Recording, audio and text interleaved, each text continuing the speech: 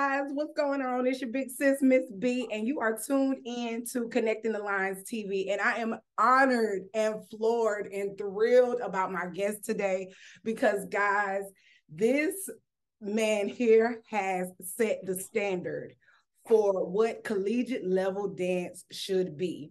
Many times we only look at the marching band girls and the HBCU dancers, and we think that's the only style of dance that HBCUs offer.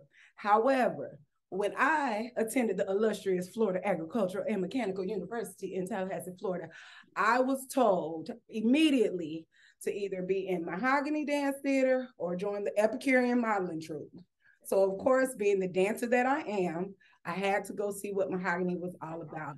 And I was so blessed my freshman year to not only have made the team, but to also represent the company for several years, as well as hold executive positions. And I cannot give this man enough credit for some of the things that he has instilled in me, some of my little quotes that my dancers hear me say, because we will get it done with or without you. I couldn't say the other part. Version. I couldn't say it to the little kids. I can say it to the big kids, though.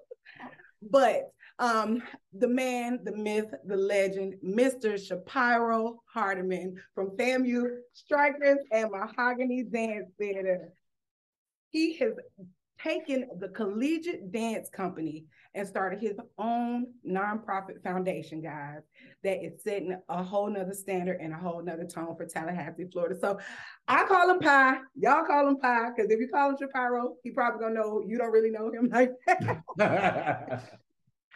And he calls me Baran. So if y'all hear him say Baran, just, or he might even call me BB. So if y'all hear that, just, it is what it is. So how are you this evening? I'm doing fine. Thank you for asking. I'm so glad to have you. Glad to see you in the studio. How's it been going? It's going really, really well. We're at the end of our summer, and we're preparing for a performance on tomorrow. A paid performance, by the way, with the McDonald Corporation. They're doing a challenge with matter of fact, a company, a store in Atlanta. They're battling like what do you call the thing? The drive-through times, making sure who could get the most customers in and out of the line within a certain amount of time. And they have the host of activities like performers. They have the radio station out there and all. So we're part of that program. They're going to lose because when Mahogany and the Strikers start dancing, ain't nobody going to want to leave. The drive is going to be packed up. It's going to be packed, right? It's going to be packed. So how has it been? And the reason, let me tell you why I decided to ask you to, grace my YouTube channel, because I come in contact with so many dance teachers. I have taken this. Oh, wait, pause. So this is visual? I thought they were just going to hear me. They can see me. Well, not right now. It'll be, I'm going to cut it up and put it on YouTube. Okay. But the reason why I invited you is because you maintained a company on a college campus for over 25 for Mahogany and 33 for the Strikers. 33 years. There is not one coach, one sponsor that I can put up next to this man right here. None. And I know most of them, especially at the big HBCUs, but they can't hold the torch to this guy. So can you talk to the dance teachers and the high school coaches and the new collegiate coaches on how it got started, what the vision was for it, and how you've been able to maintain and manage for so long? Wow. Okay, I'll start with the latter. Oh, you're a legend now. You already know. We have Mahogany was founded on October 9th, 1997 on the campus of Florida University. And with those dances, we had chartered members ranging from Miami all the way to DC, Maryland, Washington, DC, yeah. But those dancers, we got to start with Mahogany. Let me start with the Strikers first because they came first. They were first. The Strikers was founded February 25th, 1989 on the campus of Florida University as well. And it started based on, there was a group on FamU campus called the Venom Dancers Hold on for a second. Hey, boss man, could you close this door for me, please? Yeah. The Venom dances. The director at the time, her name was Belisa. She asked would I come and choreograph something for their team because they wasn't getting the response that she felt like they deserved. And I did. I asked her when I came. I said, "Hey, why don't you invite some guys in to dance with you all and allow us to audition them, and we can take it from there." And so she did. So every girl had to bring in a guy who they thought could dance, right? So we did it that way, and we taught them. I taught them the choreography. And the day of the FamU game in the basketball game, the Leon County Civic Center, the announcer asked, what was the name of the group? And we didn't have a name, so she said, "Call them the Strikers." And they was like, "Strikers." We was like, "No." The lady said, "Call us the Strikers." That's what we'll be called, the Strikers. And so we went on the court at a and you notice I said we because I performed from the very beginning. Of course. And so it was a standing ovation from both performances. And every time we would go like to different step shows or any kind of events at FamU, they'd be yelling, we chanting, "We want the Strikers, we want the Strikers," right? And there was another group that was called the Atlanta Crew. Atlanta, they was really, really, really, really good, right? They used to do all the little. Oh my God. They just killing it. And so me being from South Florida, Miami to be exact, we was used to all that pumping and throwing. It takes a lot to do that type of dancing, sitting in a deep second and thrusting your pelvis. You look at it thinking it's easy, but it's really, really hard. And you for a whole 8 minutes. So I even started a concept. It's called urban soul. When we actually used it, we added a contraction with the pelvic thrusting. So when you see us actually I guess you said throwing, popping, and all that kind of stuff, we're actually contracting really, really hard too, so to make the movement look really, really big. So anyway, we had an audition. That sauce, hold on, that sauce, dance teachers, he just gave y'all some sauce about making your dance look big. It comes from your core. Okay, keep going. Go. Yeah, so some little gems right there. So we had an audition with the guys who actually came and danced with us at that first performance. And from that performance, we wound up picking 10 dancers, and we called them the 10 originals. And I use the word originals because I didn't want to use charter. I didn't want to, there was only one founder because it was just me. And I wanted to be different. And we used the word original members. So we were the original members of the Strikers, and there was 10 of us. And we started off doing basketball games, talent shows, homecoming events, and it just got bigger and bigger every year. We had well over like 100 people auditioning for this organization. I remember the first time I saw the Strikers was on Apollo. Okay. I was a little kid, and matter of fact, we went to the Apollo twice with two different names. The first time we went was the summer of '93. Summer of '93, and we went as the Strikers. And then the second time we went was 2000, and we went as the FamU Rattlers. Okay. Okay, so I remember seeing the first one, the Steve. Okay. The with Steve Harvey. Yeah. Wait. Oh, was the first name? No, his name, that wasn't Steve Harvey. That was this was in the 90s when Mark something. Yeah, Mark this was in the 90s when I first saw. Yeah, 93. And then when they were on in 2000, my mom said, "Here come the boys from FamU." I came to FamU 2 years later. Bam. Come on. Yeah. So after we started doing all these different performances, whatever, I developed another group. We didn't even have a name at that time. Well, actually, I started the Fly Girls. And the Fly Girls were really, really like the popular girls of campus. That they were the captains of the cheerleader team. They were members of Delta, AKA they were like the it girls. And they came. We had an audition. And I picked some girls, and we did the Fly Girls for a couple of years.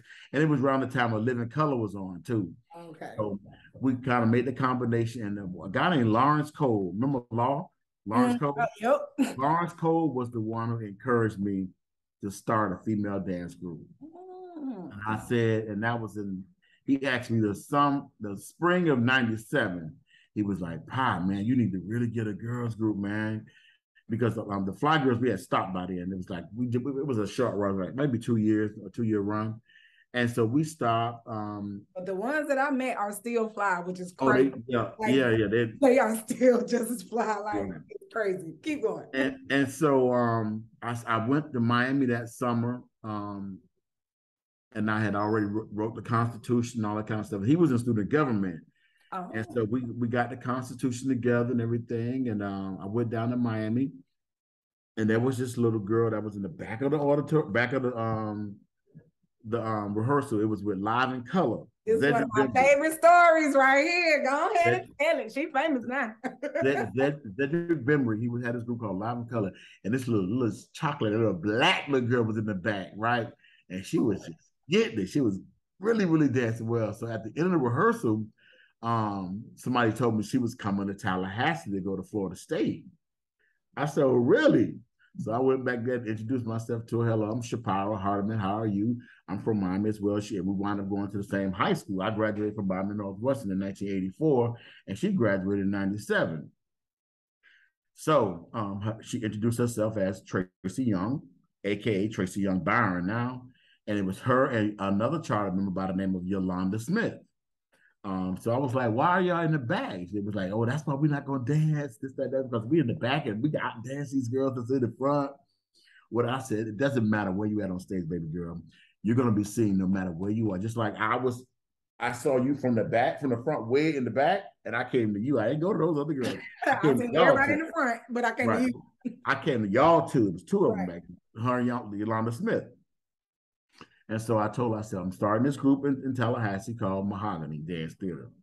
Matter of fact, I don't even know if we had a name at that time. Starting a dance group. We had to have a name.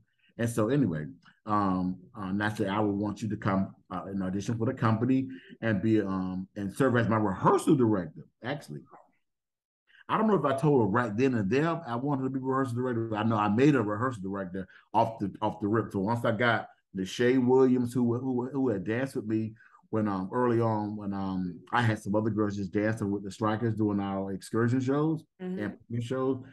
Shay Williams, Latoya Davis, Rena Thomas, Miss Vanette Pender, Mika Wade, and Asila Sharif. Those 6 young ladies, and Margot.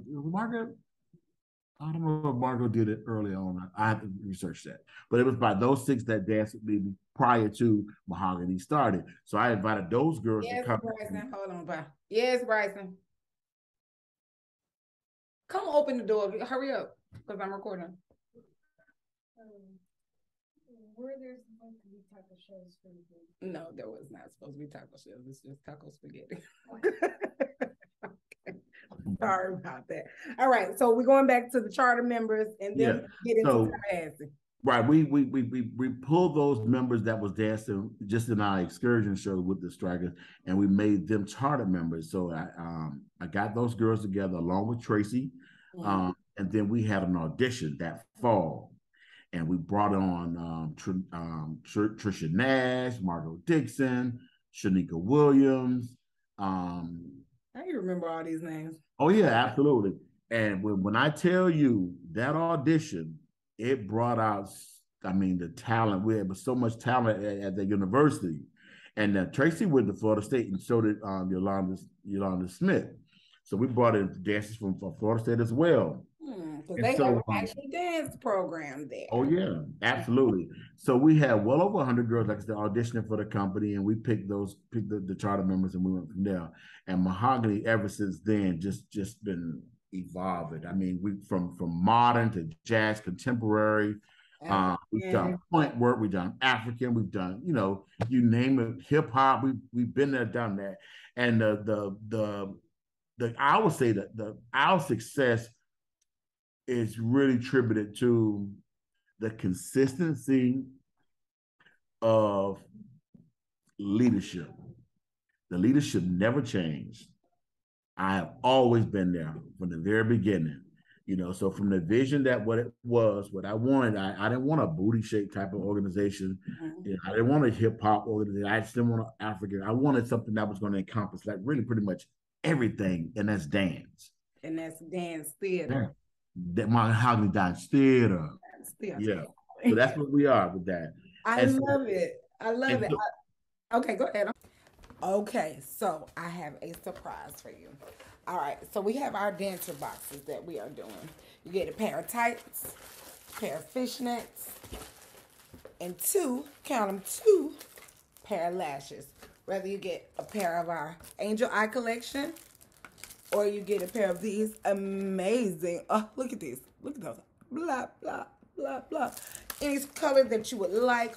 Or you can get a pair of our Be Rich collection. Look at those. Those right there on the tips. I love them. And guess what? I am giving away $500. It's going into one of these boxes. $500. I'm going to box it up like this. And when I box it up like this, I'll put it in a box like this. And once I put it in a box like this, I'm going to ship it off to somebody. And they are going to win it. And guess what? It's only going to cost you $50. So get on over to the website, dancewarehouse.com, because you could win this $500 dance box. I'm sorry. And I was like saying, so throughout the years, we're celebrating our 25th anniversary this October, and we're really, really super excited to bring in those dancers that have companies, groups, or teams to come back from Florida University and perform on that Friday night, and the company will perform on that Saturday night. So we're really excited about that. Okay. I been feeling this Beyonce Alien Superstar song, so I gotta find me a team to put some work on because I'm all over that song. Like, yes, like okay, got to do this.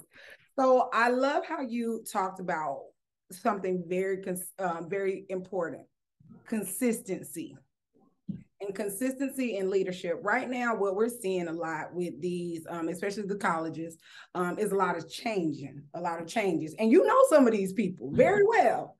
So you see how the dynamics of these HBCU teams are, and then you go into the high schools and you see how that leadership is changing. Now, when girls come, or guys too, when they come from a particular school or a particular studio, do you kind of already have an idea of what their skill is going to be, depending on just kind of what you have already experienced from the past and working with people from outside of just Florida or Tallahassee, so to speak? Basically, what I do is, from the beginning, I used to really recruit. I used to go to all the little schools in South Florida, and I had a relationship with those directors. And so the feeder pattern was like this. If you were coming to Florida A&M University, if you were coming to Tallahassee, period, you wanted to dance with Mahogany Dance Theater. I didn't even know that. I walked on campus and they were like, go over there. Right. I had no idea. You had to come there. And that was mainly in South Florida. They really knew because we had a big flux of dancers from the South, particularly the Miami area. And so again, and then we did our annual performance down there. We invited all those schools, all of the bands, all the marching bands, all the dance programs. So the word got out. So those directors was actually sending those dancers to Tallahassee if they was going to school as a Florida State to be a dance major or whatever the major was going to be. They were going to dance with Mahogany. But so when out of state come, what I would do is I started putting up videos.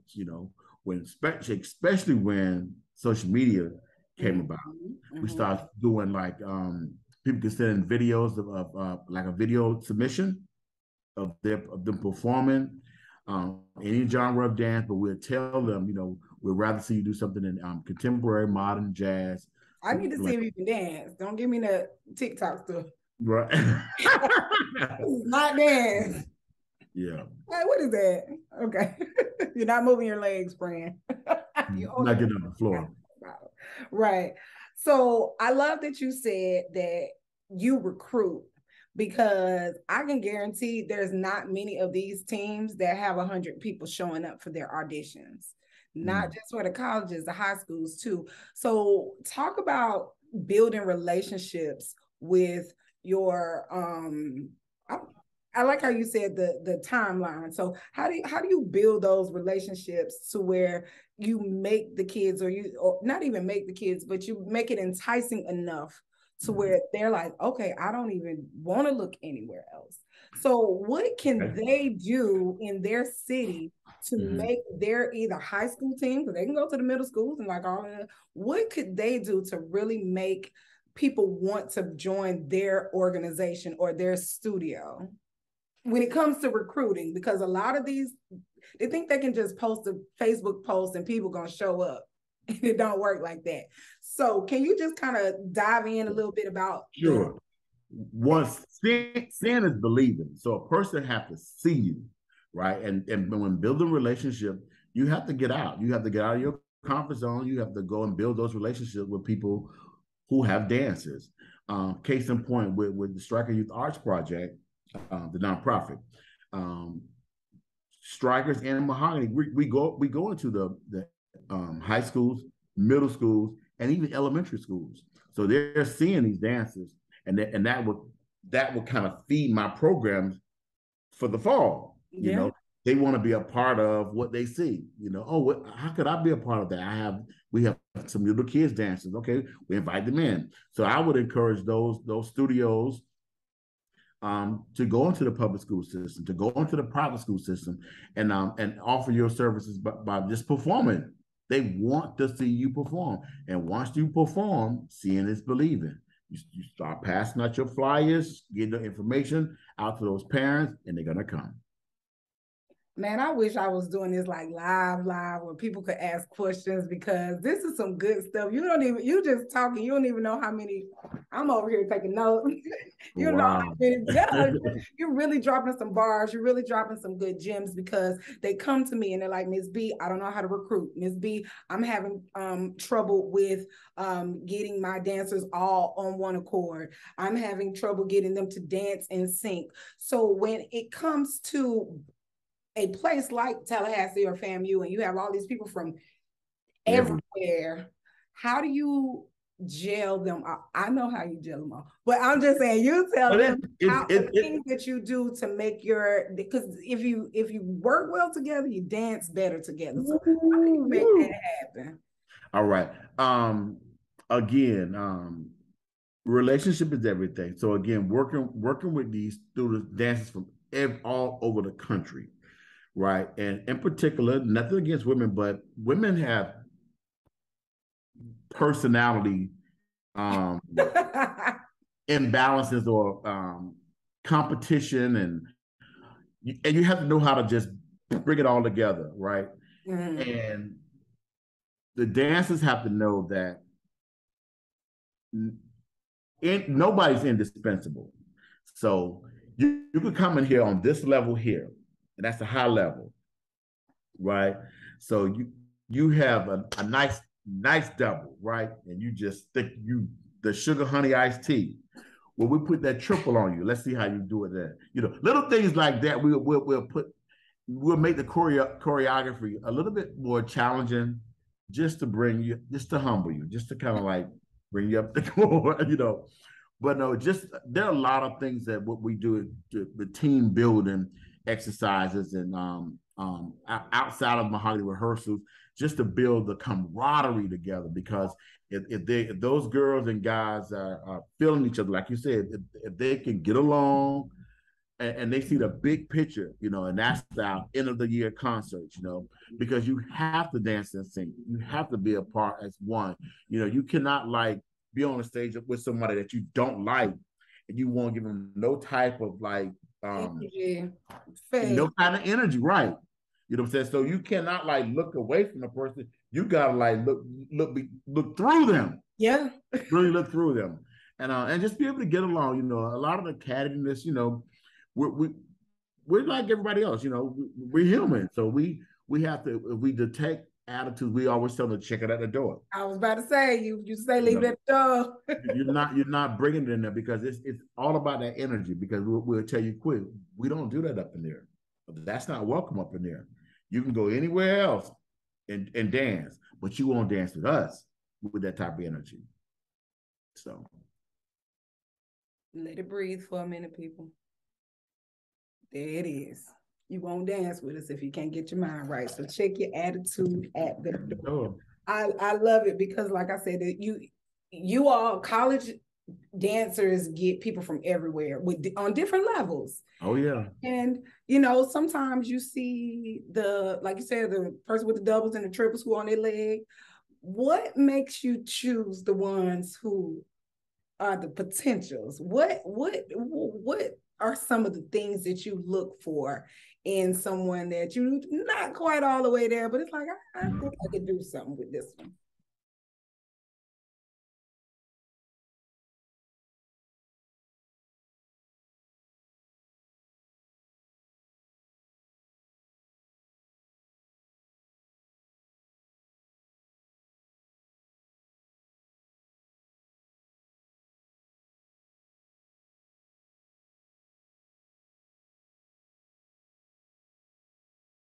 I like that you use the word potential because that's a part of what we do. We look for the potential of a dancer, because everybody that don't have um, the resources to be able to train, have private lessons and all that kind of stuff, whatever. But when you see a person that have that natural ability, yes, ooh, it just give you chills. That's what you want, what I'm saying? Because you can take them, you can mold them, you can shape them, you know what I'm saying, out of something really, really quick. And particularly guys, because a male, you could take a male in one semester, that's 3.5 months, and look like a different dancer the next semester, different dancer.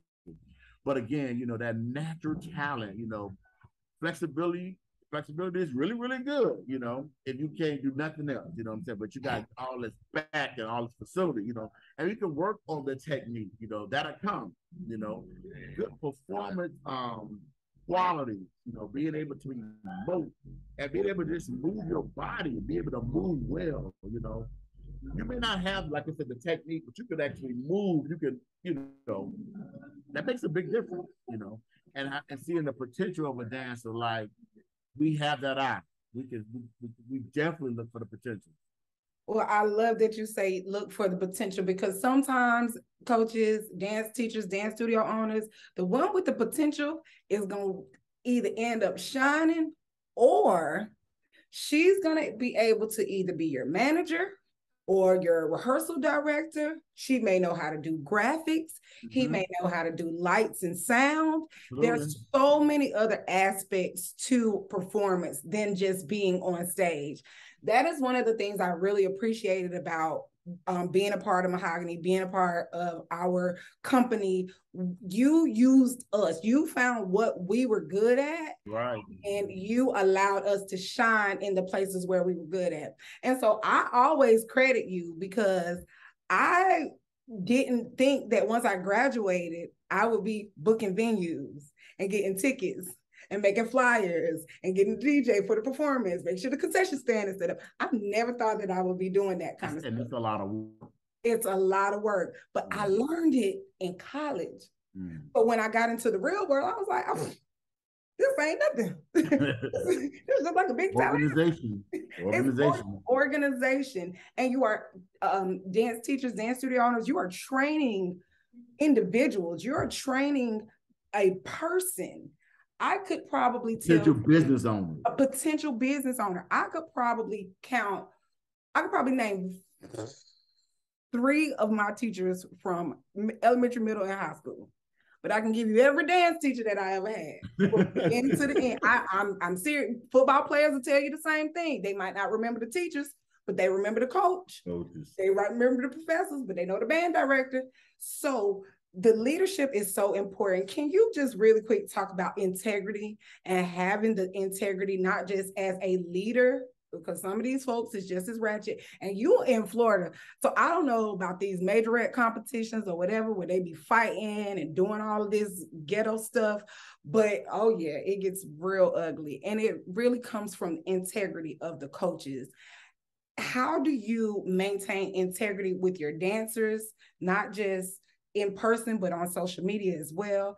And how do you also maintain your integrity so that way people want to be a part of it? Because sometimes that can turn people off too, and that affects your coins. So you might want to You might want to have some integrity about yourself, y'all. Right. So can you just, talk about the integrity for your dancers as well as integrity for, as a leader or in the leadership position?